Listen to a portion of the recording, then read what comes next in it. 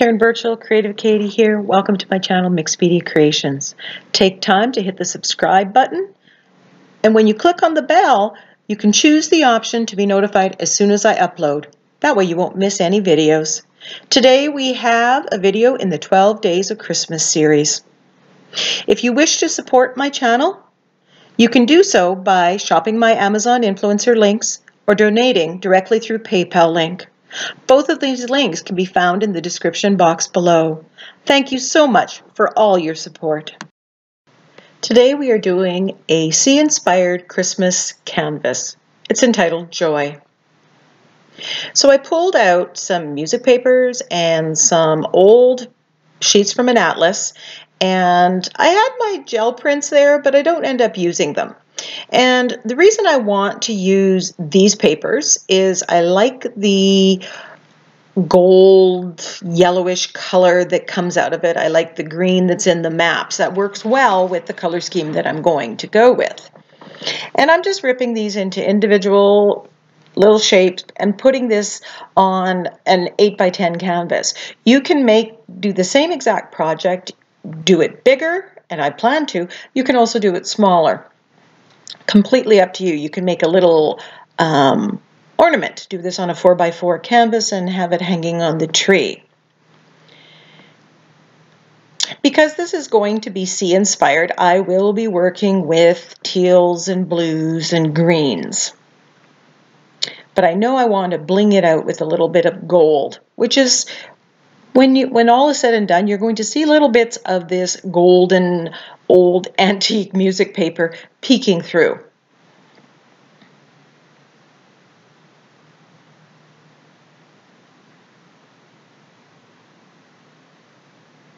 I'll have to start sourcing out some more vintage music paper. This is so lovely because it's so yellowed with time. I think this was originally printed in 1940s or 1950s. The pages are really brittle. I'm just gluing this down with gel medium. You can use Mod Podge if you wish. It's personal choice. I prefer using matte medium as the kind of surface that it gives. And I put it underneath and over top. So once I give this a dry, I'm going to start applying color. And I just grab my dollar store navy blue. Normally I'm reaching for my Prussian blue, but this is what I had at hand, and I'm kind of working on using up some of these paints that are sitting around that I know I probably won't be replenishing, but I might as well use them and enjoy them. And I thought, okay, we're going to use something slightly different. This is a navy blue, but it has a bit of a purple tone to it. And I'm applying it with a palette knife, going up and down and side to side, going in both directions. Now I'm using Artist Loft green yellow. I love this color, especially when it works with the blues. It just so makes this beautiful aqua tealy color. And when it isn't mixed, it peeks through on the canvas and it just brightens up the canvas. So now I want to do some stamping. Now the goal here with stamping is to basically add texture and pattern. I don't really care if it's not a perfect stamp. And because this is a canvas that is not going to be framed, I'm making sure that the edges get the same treatment. Here I have some shelf liner that makes a lovely dot pattern. Now I'm using archival ink because it's permanent, because I don't want, when I add water later on, I don't want this to run. But you can also stamp using black or dark blue acrylic paint. Light aqua goes in here, and I'm watering this down a little bit. Now my goal here is to mix those paints. I've still got some of that dollar store navy paint, and I'm just mixing it a little bit. And I love when I mix paints because you get a really unique color blend that you can't get just straight out from the tube. So don't be afraid to mix. Now when you're mixing colors wet, one thing that you need to worry about is that they're next to each other on the color wheel. That way you won't end up with a muddy color like brown or gray. So now I am adding a little bit of, this is turquoise. It's Deco Art Premium, and I like the consistency of it. It's kind of halfway in between the Liquitex Basics and the craft paint, somewhere in between. So I've been dabbling with a few colors. And I'm thinking, okay, I want to get this to drip. I had to source out my water spritzer. I find the container from the eyeglass spray works really well. So I'm kind of dripping a little bit, but I'm not really getting the effect, the watery effect that I'm wanting. So I kind of end up kind of dabbing that out. But I left this in just to show you that not everything always works the way we think it's going to.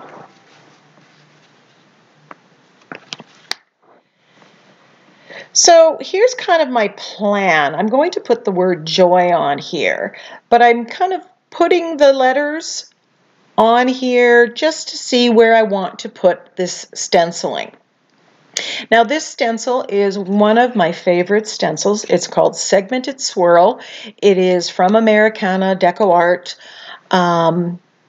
and it is well loved. When you buy it, it is actually blue, and all that blue has come off with repeated use and washings, but the stencil's still very good. So I'm putting texture paste. This one is golden light texture paste through a stencil, and I'm doing it on the top and on the bottom. But in between, you need to dry it. If you're putting texture paste in more than one place and you're moving the stencil, you know, I could kind of hold the stencil up and try, but I didn't want to make a mess. So I took some time to let it dry or to use the heat tool and dry it. The palette knife you see me using there is the one that I prefer for this. You'll either see me using this palette knife or just a credit card. As always, with texture paste and stencils, you need to clean it right away. Otherwise, your stencil will get ruined. So now I want to colorize this white. I thought for a while I might just leave it white, and I do end up doing something more with it, but I wanted to put this in here. I wanted this canvas to be really texturized and mixed media, and I didn't want that texture to be where I'm going to put the letters. So again, the same way that I added the paint to the canvas before, I'm just adding it, and it's watered down. I don't want this to be completely opaque. I want that blendy, mixed look. So this is plastic canvas from for embroidery, and I love this as a stamp. And I'm putting some of the dark blue on the stamp. I'm brushing it on and pressing, and then I'm getting some white. And I'm adding white here because it's a little dark, and I want lots of interest. And not forgetting the edges. When I clean my stencils, I'll be throwing that embroidery canvas in there as well.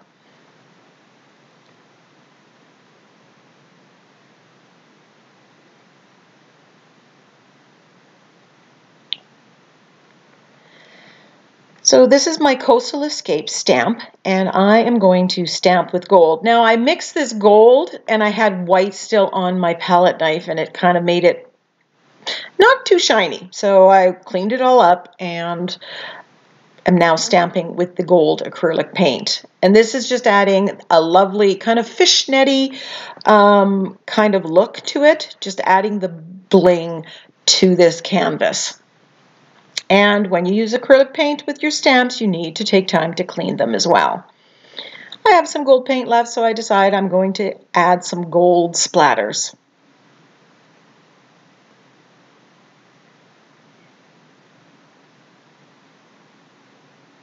Too big of a blob, so I'm quickly cleaning it up.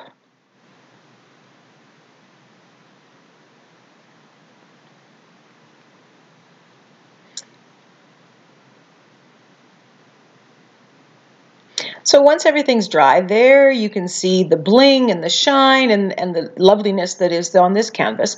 So I'm going to put a sand dollar in the middle instead of the O. Now I cut this out with my silhouette on tag paper because I plan on doing a couple of these. But if you don't have a silhouette, you can simply do what I did with the other letters, is make the letters as big as you want and then cut them out and trace them. If it's not firm enough, you can trace it on tag board, middle of folders, junk mail kind of stuff as well. Both work. I wanted something a little bit more permanent. The font that I used here is called Candy Randy, and I believe that it was a font that I downloaded for free from dafont.com. So I'm just outlining this letter, and I'm using my Stabilo All pencil.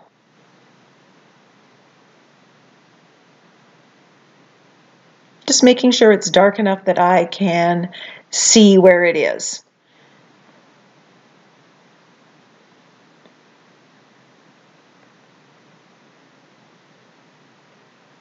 So I was unsure if I was going to paint the inside of this in blue to make the letters be blue and just show some of the texture, or I was going to use the float technique. I opted to do the float technique with this one, and I like the effect, but I think the other would work as well, just painting the inside blue.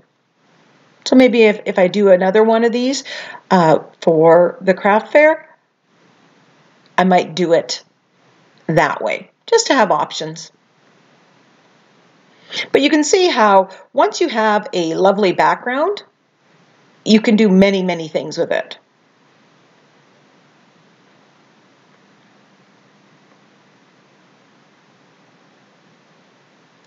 So I'm just using my angle brush and I'm doing the float technique.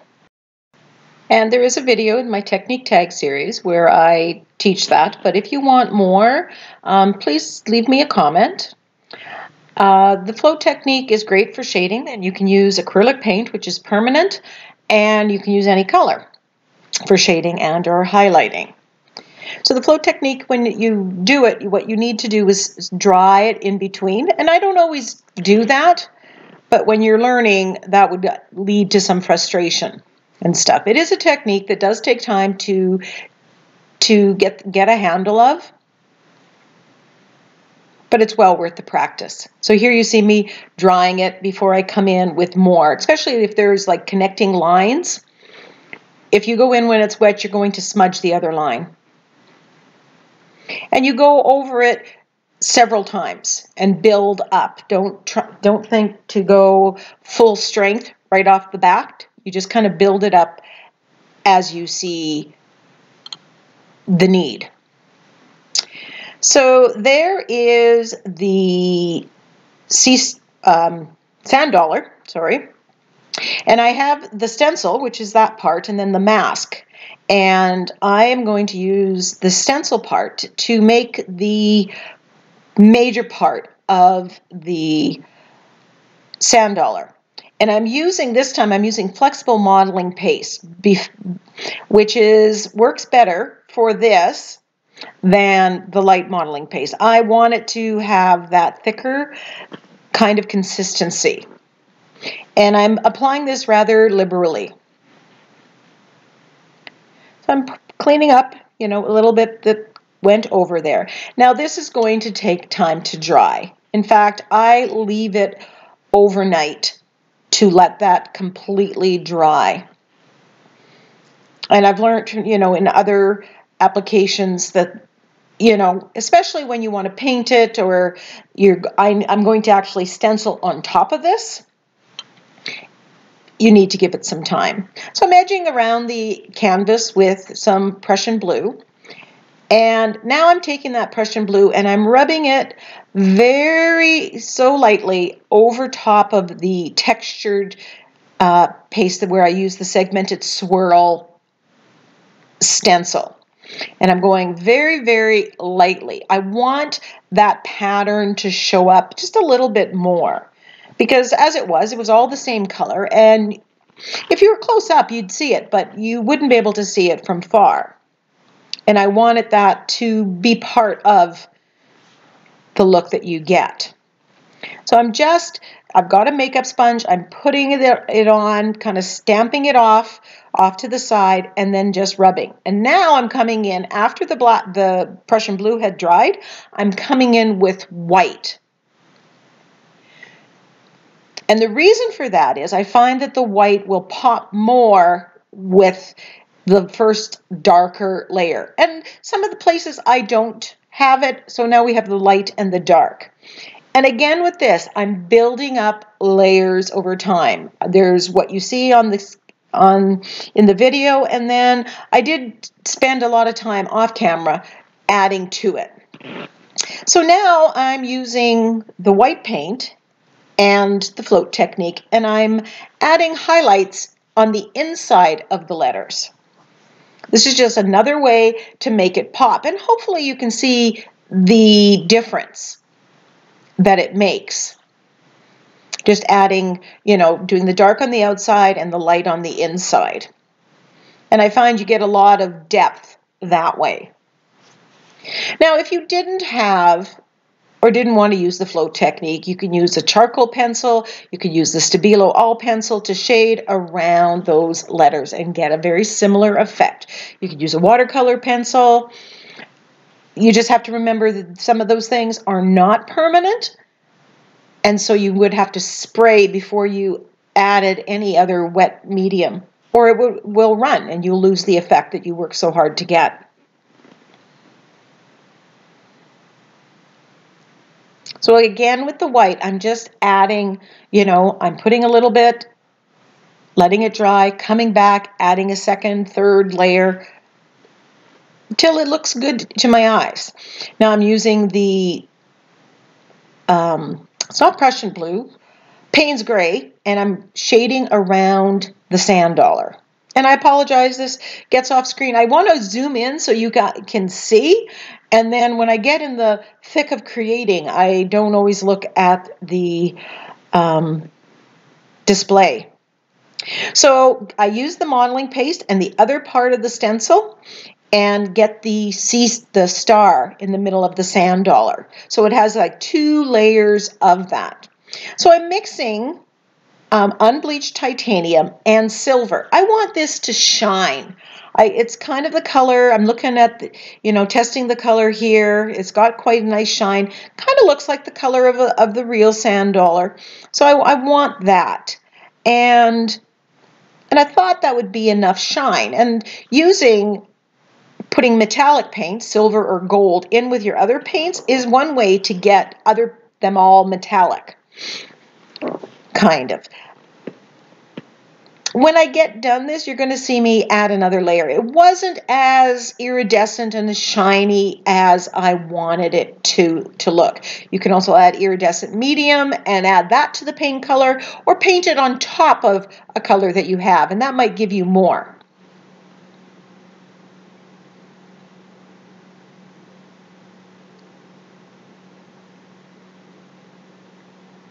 I could have tried adding more silver to the paint. So here I use the Martha Stewart, it's pearl paint, and it just adds a very lovely sheen to this. In my case, I'm using what I have that's available, but to save yourself some crafting dollars, if you do add iridescent medium to paints or silver or gold to paints, you get that shine. Oh, look at that loveliness. I will put a link to the video where I demo mixing paints with those things to get so all your paints are pearlized or metallic. So now that that has dried, I am stenciling through, put the stencil back on, and I'm putting gold through here. Now, this is why I wanted gold in the background, because I knew I wanted gold in the front, and I wanted it to connect. If I had put bronze in the background, I would have used bronze here. Now, I have some brown. It's just craft paint that I have lying around, and I'm just shading the brown on the inside, just to add a little bit more realistic color, I guess, to the sand dollar.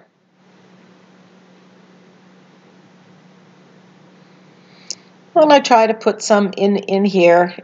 Kind of makes a bit of a mess, so I end up taking a baby wipe and cleaning it out.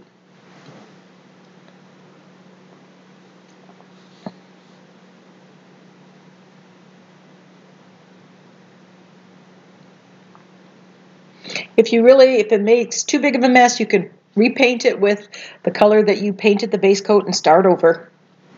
There's really nothing that can happen that you can't undo in some way, shape, or form.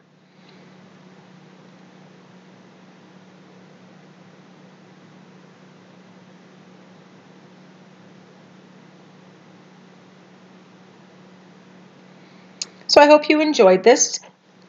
Enjoy the pictures at the end. Like, leave me a comment, share, check out the links. Bye.